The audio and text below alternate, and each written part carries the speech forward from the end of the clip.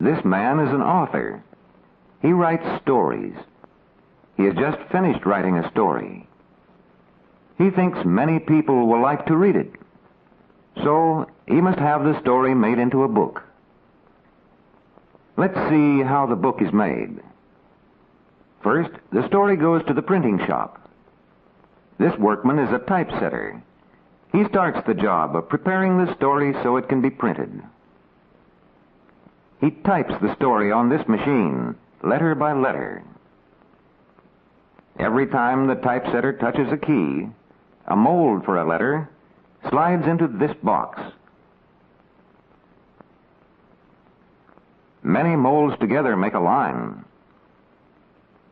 Every time the lever goes up, melted metal pours over the letter molds inside the machine. When the metal cools off, it hardens and makes a line of words. It takes many lines like this to make a page. As the typesetter works on new lines, a man takes the finished lines over to a long table. Here he arranges the lines for each page.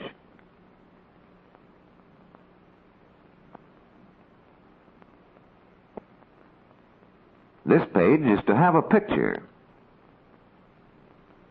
The picture takes up the space of many lines. The composer then goes to the next page.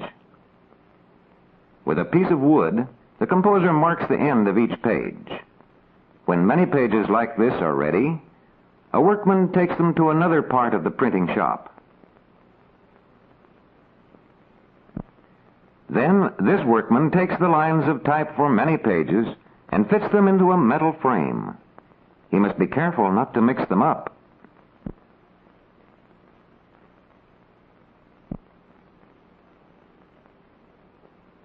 Long and short pieces of metal keep the pages apart and fill out the edges.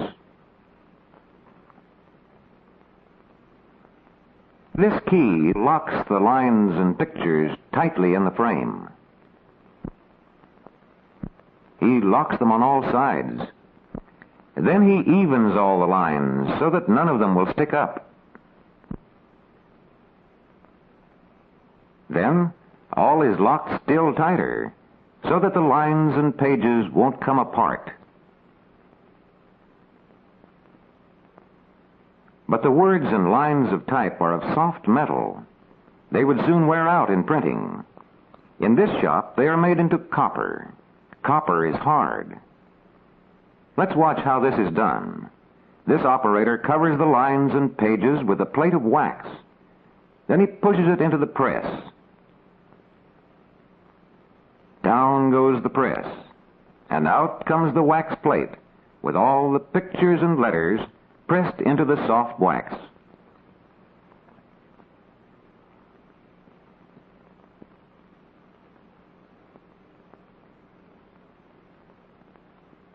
Next, another worker dips the wax plate into a large tank which has copper in it. The copper goes into all the places where the letters have pressed into the wax. It forms a solid plate. It has the same letters and same pictures as before, but it is much stronger. Many books can be printed from copper plates.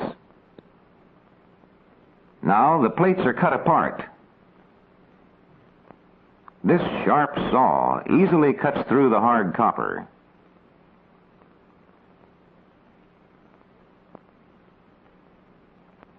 Each of these small plates has the words and pictures for just one page of the book. Next, the plates go over to the printing press. Here, this workman makes the plates ready for printing on this press. That is why they call him the ready man. The space where you see him now is called the press bed. 64 pages fit on one bed. The ready man fits every plate tightly to the bed in the right order.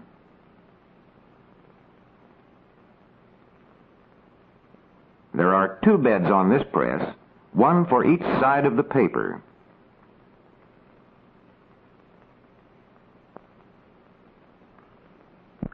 Both press beds of this printing press must be filled with plates before the printing can begin.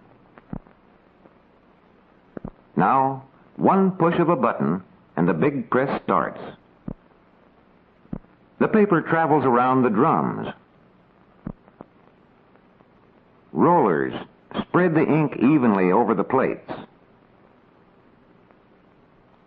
First, one side of the paper is pressed to one set of plates, then the other side of the paper to the other set. Sheet after sheet, the printed pages begin to pile up at one end of the press.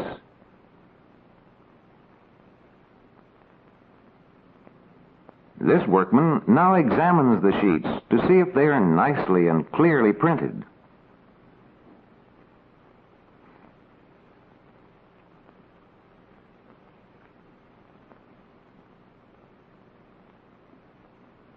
Now let's see what happens to these sheets after they're printed. Here in the bookbinding plant, they first come to the folding machine. Each large printed sheet will be folded until it reaches the size of a single page.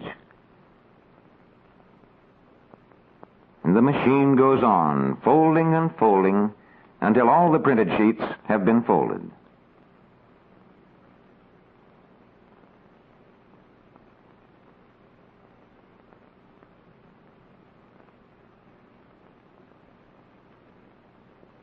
This man checks the folders to make sure that the pages follow each other in the right order.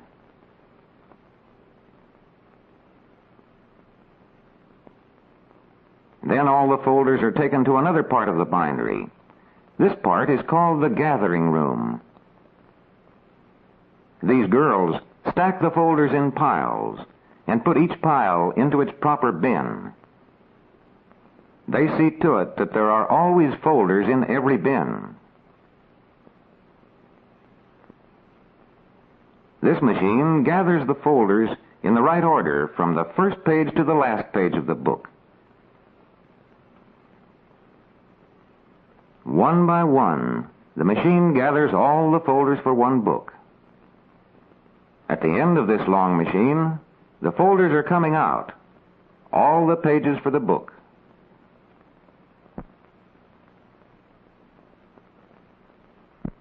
Here, other girls take the assembled folders to other machines.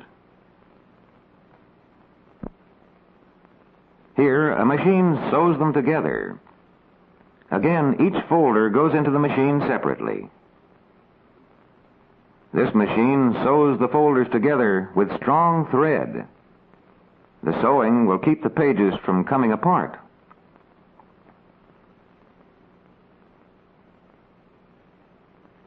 After the books have been sewed, they go on to the trimming shop. This machine trims the pages to just the right size with 3 sharp knives. First with one knife for the long side of the book, then with 2 knives for the 2 short sides.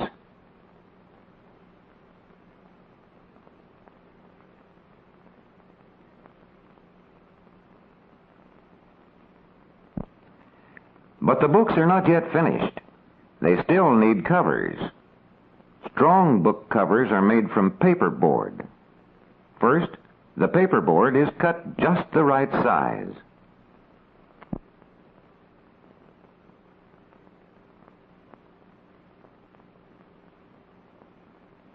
Next, cloth from this roll is glued over the paperboard.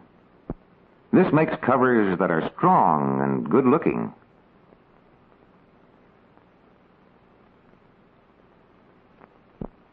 At last, the name of the book is stamped on the cover in shining gold letters.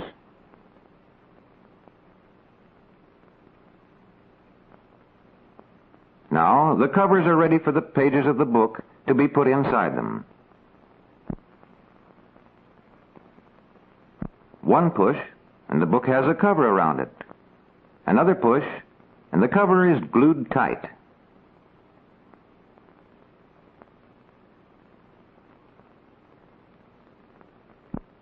Here they go, all finished and ready for shipping to all parts of the world.